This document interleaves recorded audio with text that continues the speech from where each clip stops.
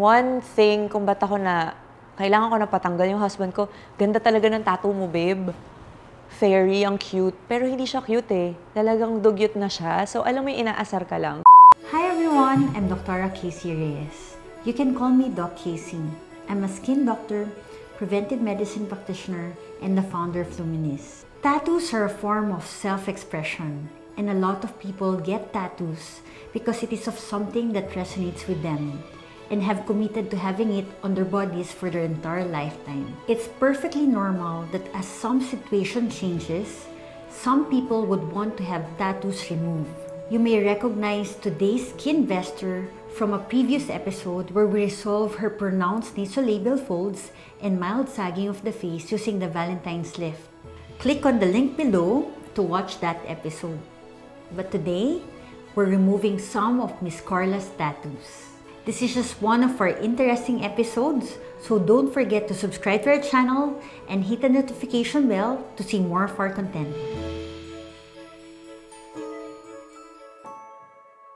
Hi! I'm Carla Sia. I am a mom of 4 girls. I do freelance model, and I have a small clothing brand. And I'm back here at Luminisce.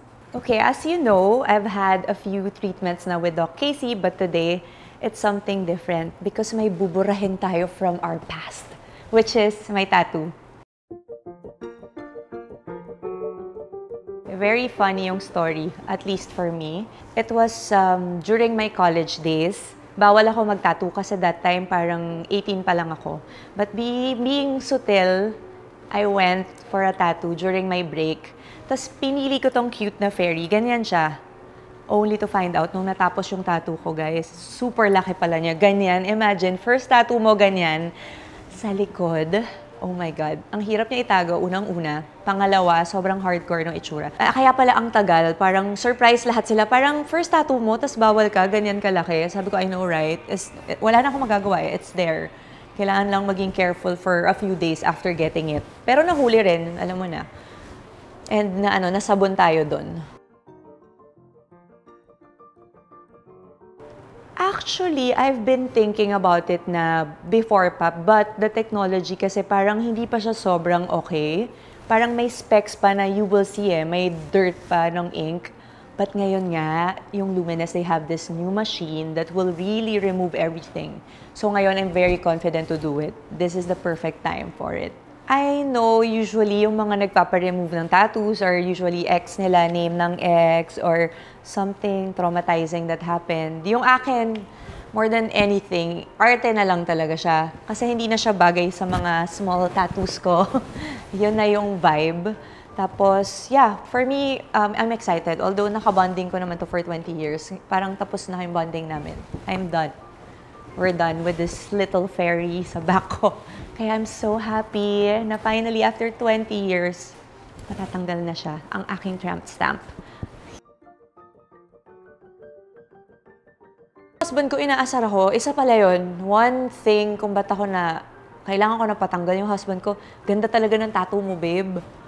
Fairy, ang cute. Pero hindi siya cute eh. Talagang dugyot na siya. So, alam mo yung inaasar ka lang. 18 years kami together. So, imaginein mo, siguro 12 years onwards, nung maganda na yung mga tattoos ngayon, yung makikita mo na yung aesthetic. Because during my time, eto na yun eh. Eto na yung maganda. But now, kasi with what we have, yung progression sa tattoo industry, talagang ayoko na. Naawa na ako dun sa tattoo ko, pero talagang basurs.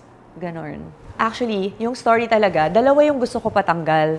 This one. Kakaloka kasi to. Ilang times na ako napagkamala na tomboy. Like, doing yoga, sabi sa akin nung instructor, sabi niya, uy, you're ano pala? Sabi ko, what do you mean? Yung tattoo mo. Sabi ko, no. Mag-explain pa. Don't worry, it's okay. I understand. Parang okay. Tapos sa Vietnam, yung cousin ko, kasama ko, gumimik kami. I didn't know, ang dami palang tomboy doon. Tapos alam mo yun, sinasabi niya, is that your girlfriend? Sabi ko, no, that's my cousin. Because your tattoo, parang, okay, papatanggal ko na LGBT tayo dito. Pero I realized, meron siyang meaning rin for me. Kasi I had this before pa nauso yung Pride na logo. So naisip ko, ang dami ko namang gay friends and I support the community. Parang, yeah, don't remove it na lang. Cute naman siya. Bahala silang i-judge ako na tomboy. Tattooing is an ancient practice. The earliest evidence of tattoos dates back to roughly 3100 BC. In many cultures, the practice of tattooing in the skin is an extension of ancient rituals or traditional aesthetics. Some find that the permanence of a tattoo or even its conspicuousness make it ideal for marking something of personal significance. Before getting one, you need to know that the removal of tattoos is usually more expensive and often more painful than getting the tattoo itself. Here are the usual options for tattoo removal. Number 1. Surgical excision. Under local anesthetic, your surgeon will be using a scalpel to remove the tattooed skin. The edges of the surrounding skin are then sewn together. This usually leaves a scar and is only recommended for small tattoos. Second, laser therapy. This is the non-surgical option.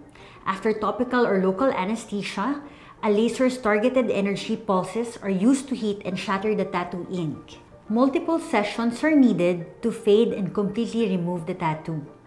However, it's a good thing that it's the dawn of the new era for tattoo removal here in the Philippines. Luminisce is now a proud provider of the Luminisce Pico suite. We now have 3 different Pico lasers, all of which are internationally approved, backed by evidence and certified authentic laser machines. For Carla, I'll be using Pico Majesty. The Pico Majesty is the world's first and only 250 picosecond ultra-short pulse laser with a power output of over 2 gigawatts. The Pico Majesty has a unique power profile in addition to speed. It delivers 50% more energy in each pulse than any other picosecond or nanosecond aesthetic technology laser. And it does so 45% faster than the usual. Pico Majesty boasts 4 wavelengths: 532, 595, 660, and 1064 nanometer. This is with a high peak power for treating multiple tattoo color combination, giving it the ability to remove even the lightest colored tattoos. This makes it an incredibly versatile machine thanks to its combination of power and precision. What can one expect after a tattoo removal session using a Pico laser? After a session, you may experience some redness, swelling, and blistering as your skin heals. This is normal, so avoid picking at any flaking, peeling, blisters, or scabs that form. Do not pop any blisters, as doing so can cause an infection, so some of our patient tattoo removal journey may take at least 4 sessions, but this highly varies depending on the degree, color, and extent of the tattoo.